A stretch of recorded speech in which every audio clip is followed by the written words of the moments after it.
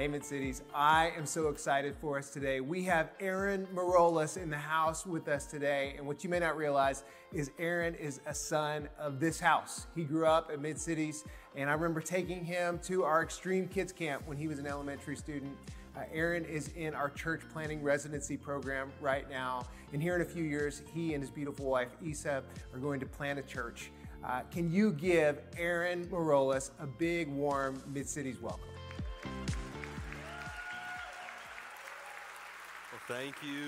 Thank you. Good morning. So glad you're in the room today. I want to welcome everyone here and also want to welcome everyone that's watching online as well. So glad that you've tuned in. And I'm excited to be here with all of you. It's an honor to be able to share with you guys today, and I'm so thankful to be on this stage. And I want to just take a second and introduce myself. Of course, my name is Aaron, but I also want to introduce my beautiful wife, Isabella. I'm going to show a little picture here.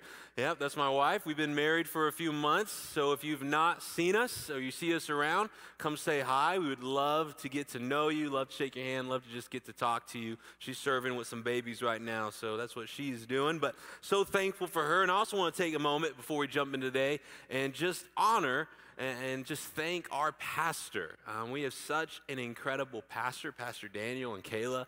They do so many incredible things for our community, for our church, and they've been my pastor for all 26 years of my life.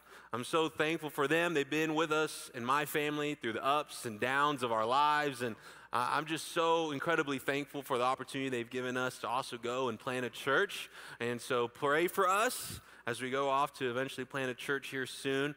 And maybe you will come with us. It'd be a lot of fun. So pray about that as well. But today, we have jumped into the Christmas season. Who's here is excited about Christmas? Anybody excited about Christmas? Yeah, there we go. I feel like the week after Thanksgiving is the official Christmas time.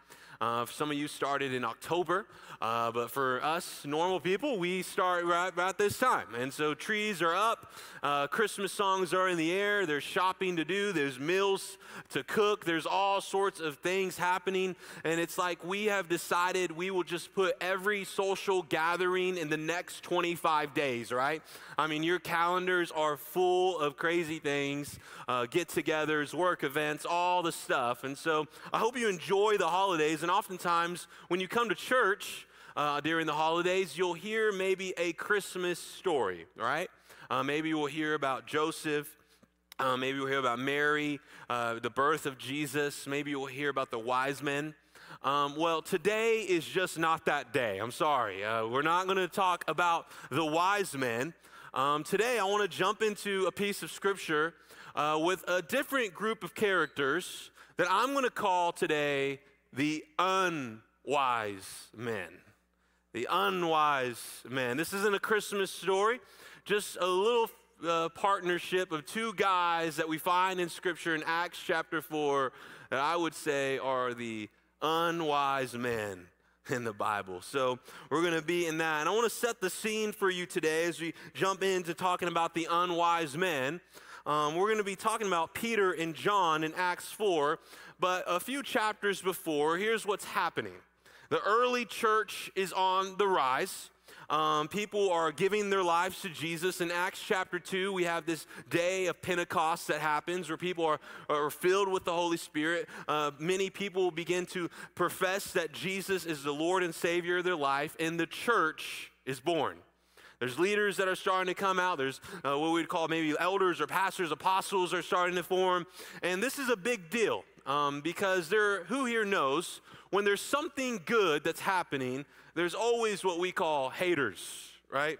There's always someone to hate. There's always someone to come and not be happy or excited about it. Always someone that would not like what's happening. And this group of people today that's in this moment in Acts chapter 4 are what we call the Sadducees. Now, the Sadducees are a religious group. They're kind of a political group as well. They're usually wealthier people. They have a lot of power. This is the group, the Sadducees and the Pharisees are the group that have plotted together to put Jesus on the cross. So they got a little weight behind them, some authority behind them. The Sadducees, what was interesting about them, they did not believe in the resurrection. So obviously they did not believe in Jesus dying and being resurrected. The Sadducees also did not believe in an afterlife. So they definitely didn't believe in this idea of heaven or that there could be a way to get to heaven.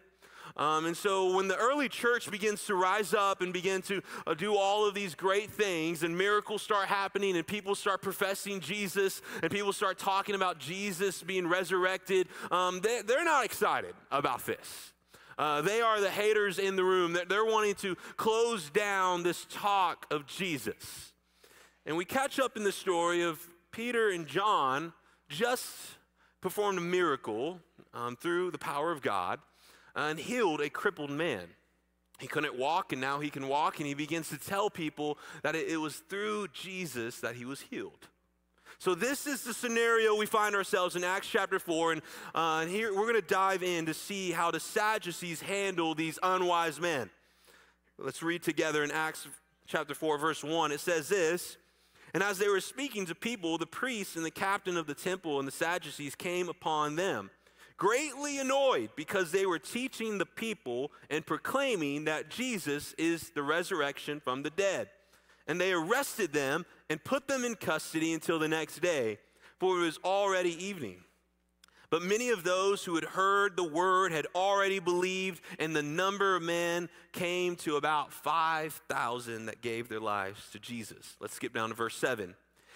"And when they had set them in the midst of all the people, they were inquired, and they asked them this question, 'By what power or by what name did you heal this man?' Then Peter, filled with the Holy Spirit, said, 'Rulers of people and elders, if we are being examined today concerning the good deed done to a crippled man, by what means this man has been healed, let it be known to all of Israel that the name of Jesus Christ of Nazareth, whom you crucified, whom God raised from the dead, by this man is standing before you healed and well.'" Woo, Peter, he is letting them have it. He is telling them what's up. He's like, if you had any question about who did this miracle, let me tell you, it's Jesus. Whew. And he keeps going, verse 12. "Then he also says, 'And there is salvation in no one else, for there is no other name under heaven given among men by which we must be saved.' And lastly, the Sadducees look at them and he says, 'Now when they saw the boldness of Peter and John and perceived that they were uneducated, common men, they were astonished, and they recognized they had been with Jesus.'" They had been with Jesus. I want to ask a question today. This is our big question that I want us to be thinking about as we dive into the word today. What is stopping me from doing great things for God? What is stopping me to do great things for God? Would you pray with me? God, we love you. We thank you for your word today. Would you speak to us? Would you challenge us? Would you inspire us? God, would you help us get closer to you as we dive into your word today? It's in your name we pray. Amen. Well, we're looking at this piece of scripture, and the person that comes clear to be the main character is our friend Peter, right? Oh, Peter, if you spend time in the word, you know Peter is kind of crazy. Peter lives on the edge. And in many of my relationships in my life, I would probably say I am the Peter in most of my relationships. I'm usually the person that might say something to get us in trouble. I'm usually maybe the loud person, the person that might say something that I regret later, right? But there are a few relationships I have in my life, just a few, where I am the John and someone else is the Peter. Someone else is that loud friend. Who here has a friend that maybe talks a little too much? Maybe has a bigger bark than they are, the size they are, right? Who has any friends that might get you in trouble? Anybody got some friends like that, right? I think we all have some friends like that. And one of my closest friends that I grew up with, his name, we call him Bug. B-U-G-G. Now, his last name is Bug, and with a last name like that, how could we not call you Bug? So all of our friends, we call him Bug. His first name is Cameron, and Cameron reminds me a lot of like Peter. Cameron is the type of guy where we'd be walking down the hall, and he would say something to someone much larger than us. And I'd be like, Cameron, you're going to get us killed, okay? Like, he is the type of person that would open his mouth, say some things that you just wish he wouldn't say, do some things you wish he wouldn't do, and you love him, but you're also like, you're gonna get us killed, bro. Like, just stop talking. I remember one time we went to a movie together, and we had some friends with us, and we were in high school, and we were sitting, and then a large man walks into the movie theater and sits right in front of us. And, you know, we're typical high school students, so we're just talking, laughing, making jokes. And the man looks up, stands up, looks at us, and says, basically in a very kind way, you're going to stop talking now. And so at that point, me and Cameron, I looked at Cameron, I said, well, I'm just going to eat my popcorn. I'm going to save my life. I'm not going to say anything. Like, we're good. Like, no issues. We don't need any issues. We're good. And then I look to the right, and I see my friend Cameron. And Cameron, you can just see the words are about to come out of his mouth. And you're just thinking, and I'm thinking in my head, like, you were going to get us killed. And so I gave him the friendly nudge, you know, like, bro, if you say anything, I will kill you, because he will kill us, right? And so I gave him the little nudge and told him, like, bro, you better not say anything. And thankfully, for the first time ever, he listened. He didn't say anything, and that is why I am here today. To talk to you today. And so I'm so thankful for Cameron, but Cameron reminds me a lot of this guy, Peter. Just kind of on the edge, talking out, loud, you know, maybe a little noxious. And, you know, it was interesting with Peter because this is a situation where Peter could have just stayed quiet. This was a really good time for Peter to just be like, hey, bro, if you don't say anything, maybe we get out of this alive. I mean, think about it. These are the people that just sent Jesus to the cross. And in this moment, I bet John is looking at Peter like, what are you doing? Like, if you just stay quiet, we get through, maybe we live, maybe we last another day, right? But Peter was having none of this. All of a sudden, Peter gets this boldness about him. And he begins to proclaim that Jesus is the Messiah. And he begins to proclaim that Jesus is the one who heals. And he begins to proclaim that the only person we can be saved by is through Jesus. This boldness comes in Peter's life. It's an incredible moment. But what made Peter so bold? What got him to do this? What caused him to be so bold in this moment?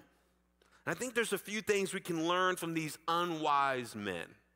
The first thing that I think we can learn from Peter and John is this, is they were common men with an uncommon spirit. They were common men with an uncommon spirit. What I noticed in Acts chapter 4, it talks about how Peter was then filled up with the Holy Spirit. And if you read the Bible, you know that in Acts chapter 2, Peter was there and he was filled with the Holy Spirit in Acts chapter 2. And I think this is a good reminder for us today that the Holy Spirit fills us up again and again and again. That when we are weak, when we are broken, when we are in need, when we are empty, the Holy Spirit is faithful to come upon us and fill us again and again and again. And this is how good our God is that in moments when we are scared, in moments where we might be afraid, in moments when we are not naturally bold or we would not be the person to speak up, it is in these moments that the Holy Spirit comes and he fills us up so we can do what God has called us to do. And who here knows that we need the Holy Spirit to come? We need the Holy Spirit to fill us up again and again and again. And oftentimes, we'll tell ourselves, man, maybe I shouldn't share the gospel. Maybe I shouldn't tell my friends about Jesus. Maybe I shouldn't bring up religion during the holiday season and talk about Jesus and what he's done for life because I don't want to mess up the status quo. I don't want to, when I bring this up, maybe it might be awkward, maybe it might be weird. I don't know if my friend will receive it. I don't know if my family member will receive it. I don't know if this person, what are they going to think of me if I bring up Jesus? You know, oftentimes the enemy will tell us this. The enemy will always say, just stay quiet. It won't matter anyways. Oh, just stay quiet. It won't matter anyways. That person won't come to church anyways. They're not going to give their life to Jesus anyways. Just stay quiet. It won't matter anyways. But the Spirit tells us this. You can't stay quiet. It's not about you anyways. And this is the spirit that Peter has come to realize. That it's not about him anyways. Even though his life is on the line, even though he's in this moment where he could literally die for his faith, he's come to the conclusion that this isn't about me, it's about others knowing who Christ is. It's about others knowing the power of Jesus. It's about others knowing for a fact that only Jesus can heal and save. And he's come to this conclusion through the Holy Spirit. It's not about me, it's about them. And I wonder today, if we could live with this type of boldness. You see, the first lie that Peter could have believed is this. I can't do this. I'm just a nobody. I can't do anything great for the kingdom of God. I'm just a fisherman. I'm just a nobody. And maybe some of us have believed this lie as well, this idea that I can't do anything great for God. I'm just a teacher. I'm just an oil field worker. I'm just a safety guy. I'm just a company man. I can't do anything great for the kingdom of God. I'm just an accountant or a stay-at-home mom. How often have we believed this lie? I can't do anything great for the kingdom of God. I'm just a nobody. I'm not the pastor. I'm not the preacher. I'm not the person on stage. I'm just an everyday, average, common person. I wonder how many of us today are believing this lie as well. But I want to tell you in 2 Corinthians chapter 5, verse 20, Paul reminds us that we are not just some common people. It says this, therefore, we are ambassadors for Christ, God making his appeal through us.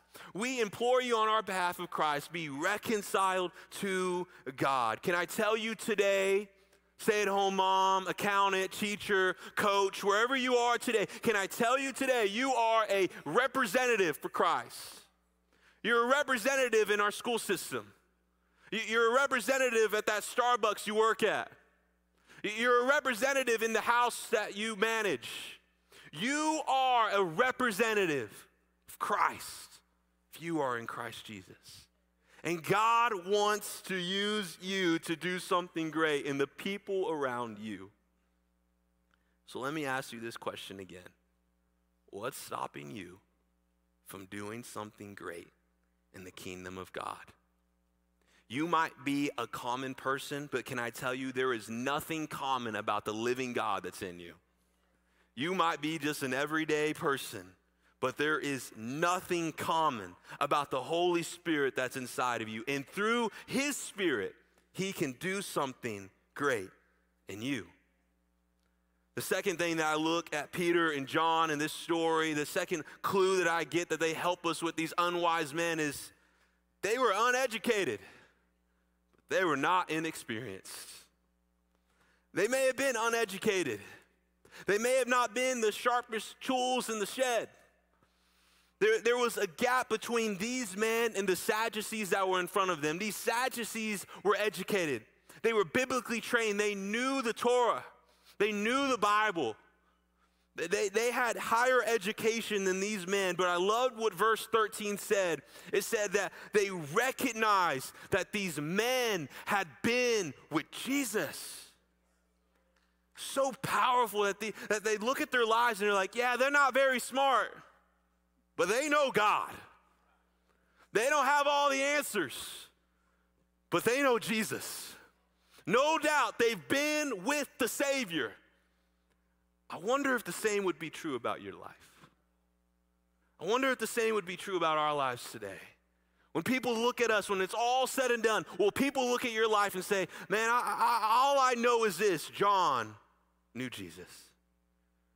Grace knew God. Khalil followed the Lord.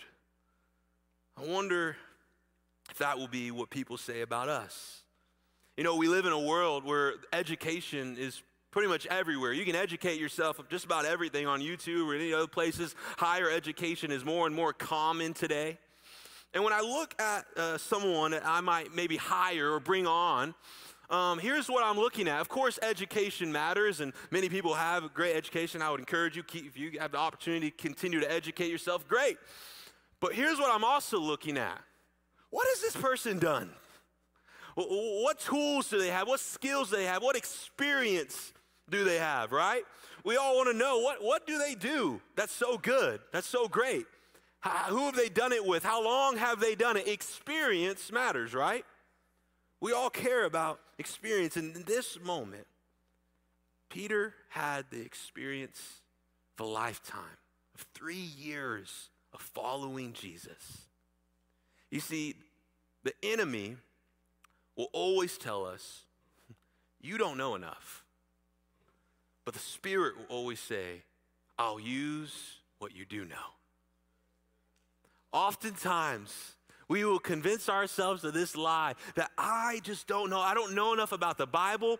I don't know enough about these scriptures. I haven't gone to church long enough. You give all the reasons. I just don't know enough to tell people about Christ. I don't have all the answers. What are they to ask something that I don't have the answer to, right? And all of a sudden, we'll make this the excuse to why I'm not going to share my faith. The lie that Peter could have believed that day was, I can't do this. I don't have all the answers. I can't do anything great for God. I don't know all the stuff. I don't know the whole book. But can I just tell you today, God is not looking at you to have all the answers. God is not worried about whether you can win every theological debate. God isn't worried about if you went to seminary or Bible college. God wants to use you with your yes. I think this, if we speak, God will move. If we just open up our mouth, God will show up. If we just share our testimony and we're bold enough like Peter to do what he did, just to declare that Jesus is the Lord and the Savior of our life, I promise you, God will show up, just like he did for Peter. And oftentimes we think, I don't know enough, and I don't have this answer, I don't have that, and what if they ask me this? Then I'll just fall short. And it reminds me of people in my life, these last 26 years as I've served and been a part of this church. I look back, and at a young age, I knew I wanted to be a pastor. I mean, when I was a kid, when I was 9 or 10 years old, I knew I wanted to be in ministry. But do you know who helped disciple me? Yes, we have great pastors here that help and encourage me, and I got to sit under Pastor Daniel's teaching, and it was incredible, yes, all that. But you know who really did the hard work of telling me about Christ and loving me and encouraging me? It was people like Les McCree, who serves in our children's ministry and has for at least the last 20 years and has faithfully taught kids about Jesus year in and year out, him and his wife. And let me tell you, they're not biblically trained, but they've said yes.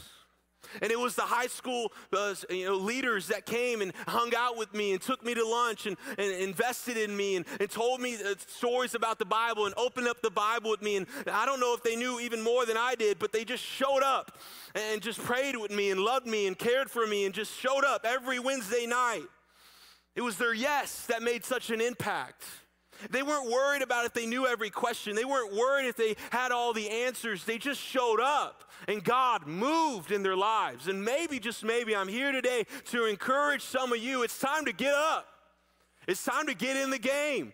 It's time to get into the student ministry, the high school ministry, the middle school ministry, the kids ministry. Hold those babies. God can use you, and he wants to. And he wants to. You don't have to have all the answers. You just need to know who is the answer. He'll use it.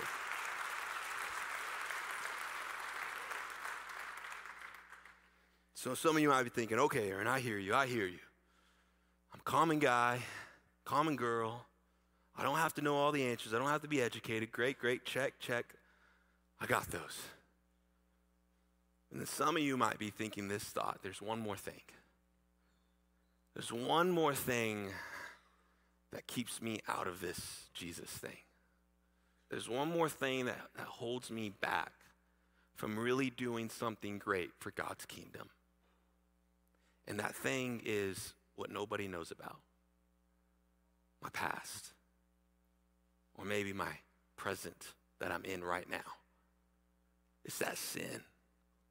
It's that brokenness that I keep going back to. It's that thing that I did 10 years ago, 15 years ago, 15 minutes ago, that no one knows about. So you're telling me, Aaron, I hear you. I want to do something great for God, but I don't know if I can. I don't know if God could use me. I don't know if God can use someone who's messed up like me. Well, I'm glad that you're in that boat because our friend Peter was in the same boat. See, Peter and these unwise men, they went from denying men to declaring men. They went from denying men to declaring men. And some of you are saying, okay, what are you saying here, Aaron? Because here, if you don't know the story of Peter, it's a good one. It's the one of him messing up, making mistakes, falling short, having his own shortcomings. In Luke chapter 22, we see a different side of Peter. It's not the Acts chapter 4 Peter. It's not the bold Peter. It's not him filled with the Holy Spirit doing all these great things, him on the mountaintop. No. This Luke 22, he's in the valley. And he's broken. And he's just turned his back on Jesus. And he's done the very thing he said he wouldn't do. He's denied the Son of God. Not just once, not just twice, but for the third time, he denies that he even knows Jesus. And the Bible says that Jesus and him locked eyes, and he left the cross, and he began to weep bitterly. He began to cry because he knew what he had done. He knew he messed up. There was no doubt that Peter had failed. He denied knowing his best friend. He denied even knowing that he was even around Jesus. And to think about, he looked at his friend on the cross while he was dying for him and said, I don't know. You got the wrong guy. Not me. Could you imagine the guilt and the shame he must have felt as he watched Jesus die on the cross? This moment where he is at the lowest of his low. And yet, just chapters later in Scripture, we see a whole different Peter. Just a few weeks later, we see a whole different Peter that's just up there declaring that Jesus is the Messiah. We see a Peter who's not just denying, he's declaring, yeah, I know that Jesus. He's my Jesus. He's my Savior. All of a sudden, a complete 180 Peter. How did he get to this moment? He got to this moment because, church, in the kingdom of God, we don't have cancel culture. In the kingdom of God, we don't cancel people when they made a mistake. We don't cancel people when they've made 2 or 3 or 5 big mistakes. We don't cancel people. We recall people. We repurpose people. We get them on a new mission. We have them come to Jesus. We pick people back up. That's the gospel of Jesus Christ. You may have fallen off the cliff, but we're going to pick you back up. We're not a cancel culture. We're a get back up culture. And so maybe you've fallen short. Maybe you have made mistakes. Maybe you have a past and you're thinking, Aaron, you don't know what I've done. You don't know what I've said. You don't know the business I've been in. You don't know all the crazy stuff. Can I just tell you today, if he did it for Peter, he can do it for you. If he did it for me, he can do it for you. If he's done it for all of our pastors, all of our leaders, he can do it for you. And he wants to. God wants to change your direction. The third and final lie Peter could have believed was, I can't do this. God can't use me. God can't use a mess up like me. And this is proof positive that this is a lie from the enemy. God can and will use us. The enemy will always look at us and say this: look at what you've done. But Jesus says, look what I've done. The enemy will always look at you and say, look what you've done. Look what you did 10 years ago. Look what you did to your family. Look what you did in that situation. Look, that God can't use you. You've messed up too much. I mean, God will often and always look at you and say, no, it's not about what you've done. It is all about what I have done for you. And because what I have done for you changes who you are, I can use you. Because what I've done finishes it all. I want to read you one last scripture today in 2 Corinthians chapter 12. It's one of my favorite pieces of scripture. It says this: Paul is talking about his sin. He's talking about his mistakes. He's talking about how he is weak. And here's what he says: but he, God, said to me, my grace is sufficient for you. For my power is made perfect in weakness. Therefore, I will boast all the more gladly of my weakness, so that the power of Christ may rest upon me. Can I tell you today, Christ's grace is sufficient for you. That word sufficient means just the right amount. God has just the right amount of grace for you today. And I wonder this: what lies have you been believing? I'm talking to everyone in the room today. What lie have you been believing about yourself? Is it this lie that God can't use me? I'm just an ordinary person. I'm just go to my 8 to 5. I just do my average stuff. God can't use me. Is it the lie that I don't know enough? I don't have all the answers? Or is it the lie that God can't use a mess up like me? Can I tell you today, stop believing the lies and start believing the truth that God not just can use you, he wants to use you. He wants to use you in your workplace. He wants to use you in your family.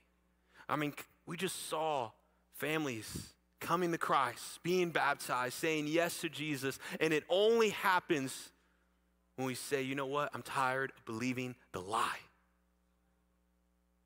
So I want to ask you again, what's stopping you from doing something great for the kingdom of God? Will you stand with me today? And as you stand today with our prayer team, will you come up as we close? Someone, you came here today and you needed to hear that God's grace is enough for you. Some of you today have been on the sidelines and you haven't been doing what God's called you to do because you've allowed guilt and shame to hold you back. Can I tell you, no more. God wants to use you today. So as we leave today, as we close this time, I want to ask you this last question. Maybe, if it goes on the screen, here you go. What great thing will you do for God today? I want to leave you not just with a good message and maybe you feel good and you leave church today. No. I want to encourage you today. God's calling you today to call that person. Today to set up that lunch appointment. Today to reconcile, or maybe tell someone you're sorry, or ask forgiveness, or talk to your wife, or do whatever you need to do. Today is the day. God's saying you don't have to believe in those lies anymore. Today, God wants to use something great through you for the kingdom of God. Will you pray with me? Lord, help us do something great for your kingdom. We can learn a lot from these unwise, uneducated men. We can learn, God, that you can use us even if we don't have all the answers. We can learn, God, that you want to use us even in our common everyday work because we have an uncommon spirit that lives in us. And we can learn, God, that it is your grace that changes us. And because of your grace, I don't have to live in shame. I don't have to hold my head down. I can come to Jesus with my head up and say, God, use me, I'm ready. I'm ready to be used by you, Jesus. So today, God, would we be the unwise men in our community? Would we be the unwise men for Midland, Texas, for Odessa, Texas, for Andrews, Texas, for Crane, Texas, God, so that we can make an impact for the kingdom of God. Jesus, we love you. It's in your name we pray. Amen.